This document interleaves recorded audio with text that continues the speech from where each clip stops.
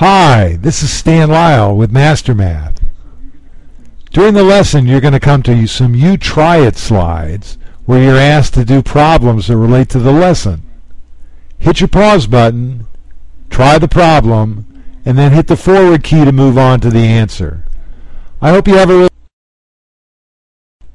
Do you guys like games? I like games. I bet you play some games, and I bet you enjoy them, and I bet you enjoy the games that you do well at. Well, algebra is just a game. It's a game of solving something. And if you learn to do it well, you'll really like it. Like any game, there's some rules you have to follow.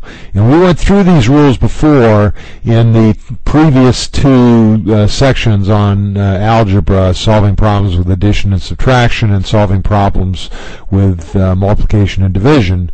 If you haven't reviewed those lessons, I recommend that you go back and do it.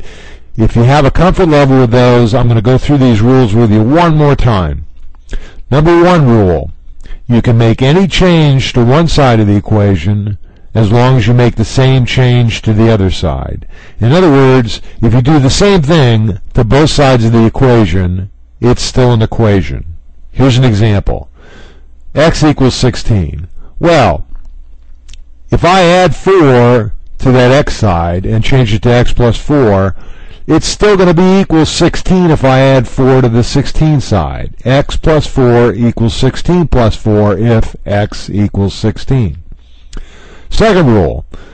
The goal in trying to solve an equation is to isolate the variable. You want to manipulate or change the equation so the variable is isolated. In other words, you change it so it reads x equals something. Number 3. Combine like terms. If I've got x plus 3x, I want to combine those before I start trying to solve into 4x. And if I've got 5 plus 2, I want to combine that to plus 7. And last, use the inverse operation, or the opposite, to move clutter away from the variable. In other words, to isolate that x and get rid of the other numbers that are changing the value of that x, you need to use an inverse operation to get rid of them. Here's an example. I've got x plus 5 equals 15. And that plus 5 is cluttering up the left side of the equation and keeping it from reading x equals something. So I got to get rid of that plus 5. How do I get rid of a plus 5? I do the inverse operation, or I do the opposite of adding 5. I subtract 5. So now I got x plus 5 minus 5 equals 15. But if I subtracted 5 from the left side, I got to subtract 5 from the right side. Now, in the next step, the two 5's cancel each other out and leave just an x, and the 15 minus 5 goes down to 10. Well, let's try it. You remember that in previous lessons we talked about one-step equations. We talked about solving equations with multiplication and division. We talked about solving equations with addition and subtraction. And in those problems, there was just one thing we had to get rid of, so there was just one step to solving the equation. We're now going to talk about two-step equations. And in two-step equations, you're going to find that there's not just one, but two things you've got to get rid of. In this case, you've got 3z, so you've got 3 times z, and you've got minus 6, and you need to get rid of both. And you just do it one at a time. And there's two things you've got to do, so it's a two-step equation. And you probably want to attack the pluses or minuses, like that minus 6, before you attack the times or divided by, like that 3 times. And at that point, it's exactly the same as what we were doing previously in a one-step equation. We want to get rid of minus 6, so we add 6 to both sides of the equation, and it leaves just 3z. And the other side, it leaves 15 plus 6, which is 21. And then we want to get rid of that 3 times, so we divide by 3. And I've got to divide both sides of the equation by 3. So 3z divided by 3 equals z, and 21 divided by 3 equals 7. Now you try this one. Hit the pause button, do the problem, and then hit the forward key to move on to the answer.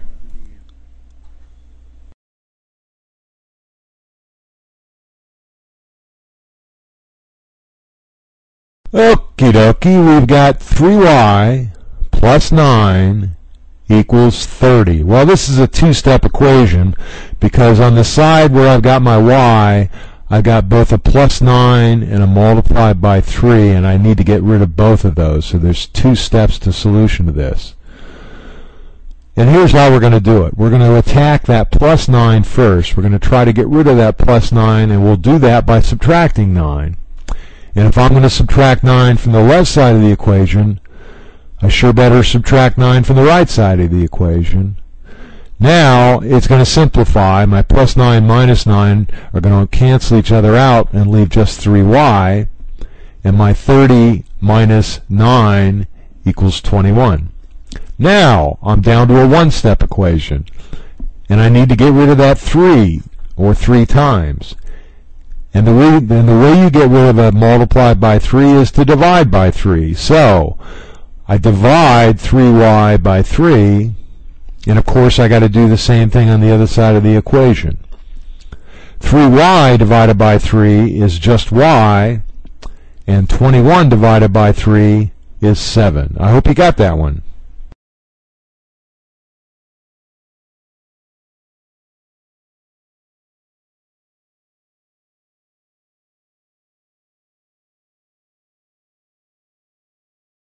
Okay, I got 44 equals 5a minus 7 plus 12a. There's a lot of clutter on the right side of the equation. I mean, this isn't even a two-step equation. It's like 3 steps over there. But wait, I can combine like terms. I've got a 5a and I've got a 12a. And I can combine them because they're like terms. Well, let's do that. 44 equals 5a plus 12a minus 7. Can I do that? Can I move that 12a over to there and then move the minus 7 over to there? And have I changed anything? Well, no, I haven't. Because of the commutative property of addition, I can move those numbers around and not change the result. So now I got 44 equals 5a plus 12a minus 7, and I can combine that 5a and that 12a, and I get 17a.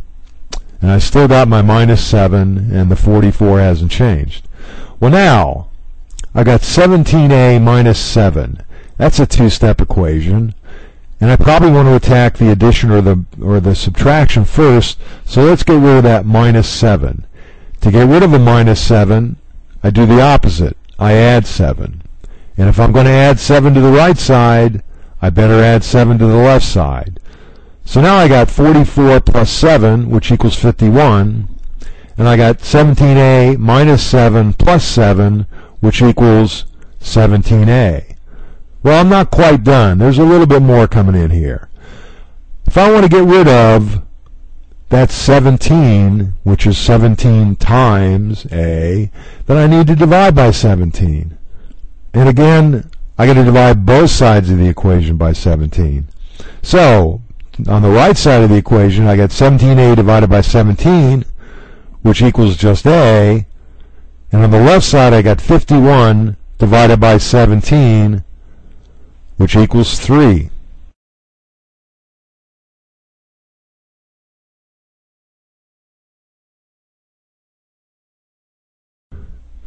Well, as always, the first thing you want to try to do in a word problem is CUCC. Circle the numbers, underline the question, and then eventually go back and count and check. So let's circle here. And I'm going to circle the numbers. Your cell phone bill was $48. There's a number. Better circle it. Your cell phone company charges you a monthly fee of $30 plus 25 cents for each text message. How many text messages did you send? Now, that's the question, so let's underline it. Make sure we answer the right thing. And this is an algebra problem, so we've got to come up with a symbol for how many text messages did you send. So let's just pick T for text. So now, we know that the company charges you a fee each month that equals $30 plus 25 cents for each text message that you make, or $30 plus 25 cents times the number of text messages you sent. So we can write that just this way. The fee is $30 plus 25 cents times each text message that you make. And we know that in this particular month, your charge was $48. So we've now got an algebraic expression. 30 plus 0.25t equals 48. It's a two-step equation. Let's get rid of this 30 first, because that's a plus or a minus. And to get rid of a plus 30, I need a minus 30. And if I'm going to subtract 30 from the left side, I sure better subtract 30 from the right side, or it won't be equal any longer. So on the left side, 30 minus 30 is 0, so it leaves just 0.25t. And on the right side, 48 minus 30 equals 18. Now I'm down to a one-step equation. 0.25 times t equals 18. To get rid of 0.25 times, I divide by 0.25. And I've got to divide by 0.25 on both sides of the equation. So now the left reads just t, and the right is 18 divided by 0.25, which is 72.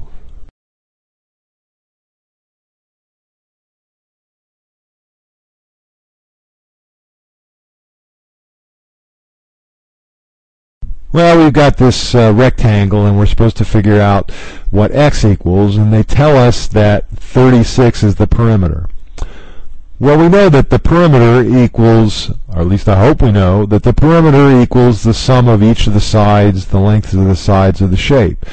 And I hope we also know that in a rectangle, the opposite sides are going to be the same length.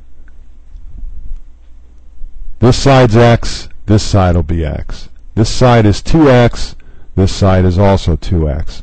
So the perimeter equals 2x plus x plus 2x plus x again. X plus 2x plus x plus 2x. And we know that that totals to 36 inches. So let's total up, let's combine all those like terms, x plus 2x plus x plus 2x, and that's going to total up to 6x. And the right side doesn't change, it's still 36 inches.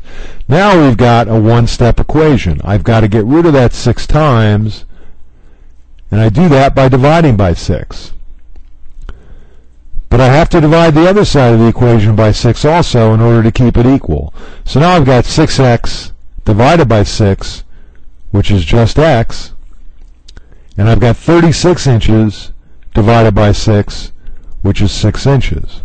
So we know that this dimension is 6 inches. What's that dimension?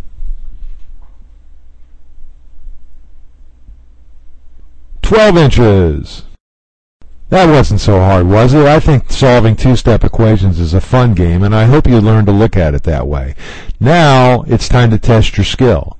Go to www.mastermath.info, find the worksheet page under 7th grade first quarter, download and print the Solving Two-Step Equations worksheet, and try your skill. Also, on the mastermath.info website, there's some interactive questions that will test your skill at solving two-step equations. Try some of those. See you next time.